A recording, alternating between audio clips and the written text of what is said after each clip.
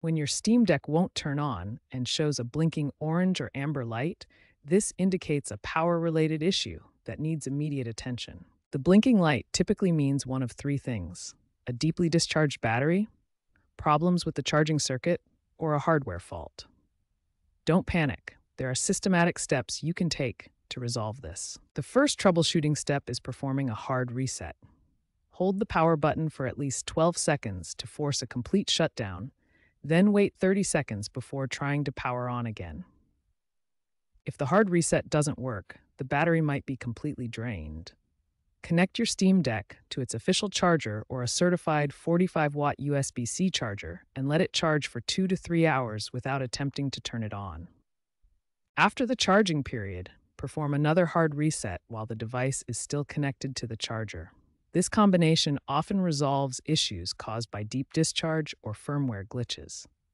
These steps resolve most power issues caused by deep discharge or firmware problems. This systematic approach gives your Steam Deck the best chance to recover from power-related failures. When basic troubleshooting doesn't resolve your Steam Deck power issues, it's time to examine the hardware more closely and try advanced recovery methods. First, carefully inspect your charging port for any visible debris, dust, or physical damage that could prevent proper connection. Clean the charging port gently using compressed air to remove loose debris, followed by a cotton swab lightly dampened with isopropyl alcohol for stubborn residue.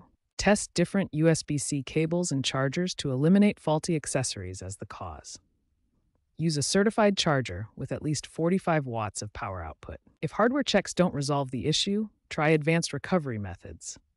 Hold volume down plus power for 10 seconds to enter recovery mode, where you may access BIOS reset options. To prevent future power issues, maintain your battery between 20 and 80% charge, avoid complete discharge, and store your Steam Deck with 50% charge during extended periods of non-use. If none of these troubleshooting steps resolve the power issue, it likely indicates a hardware failure requiring professional repair.